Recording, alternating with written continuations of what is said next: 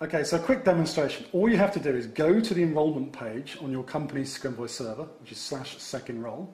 You enter in your two-factor authentication, and then you log on.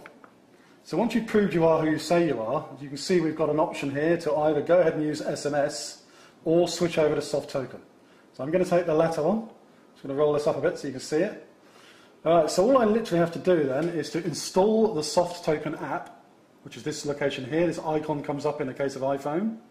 I press the plus button, and then I say I want to scan a QR code. This allows me then, I can flip it over and use an either orientation. I can then just focus in on that QR code. Once it's locked in, the number's set up on the phone, I'm ready to go.